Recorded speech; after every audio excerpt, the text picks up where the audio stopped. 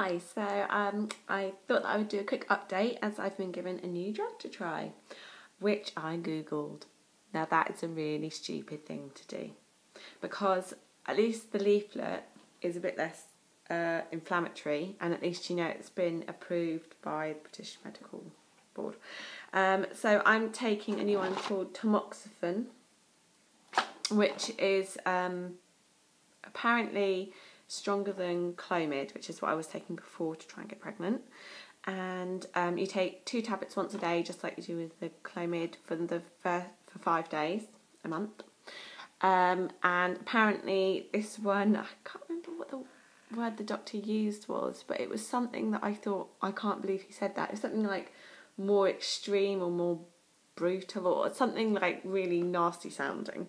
But anyway, he said that this is the one that they were going to next, and I wondered whether it's because it's more expensive. But when I googled it, it's also used to help people with breast cancer, and it's got loads of side effects, like irregular, fast heartbeat, fainting, fever, rattly breathing.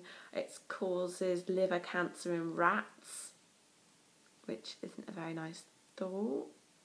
But anyway, possibly a good thing that I looked them up, possibly not, I don't know. But it's too late now because I have already started taking them. So we'll see how those go. I've got 3 months to try those before I need to go back to see my consultant. So I'm quite hopeful, but well, I'm hopeful, but I'm not really convinced, to be perfectly honest.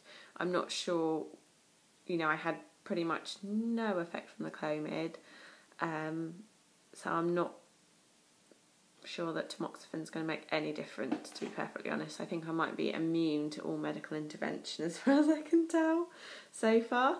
So, yeah, that's a bit of a pity. But on the other hand, it's worth a go, and I'd be really interested to know other people's experiences of Tamoxifen and whether they got it on the NHS like I did, and whether it worked, because I'd not heard of this one, whereas I'd heard of Clomid. So yeah, we'll see what happens, and I'll keep you updated.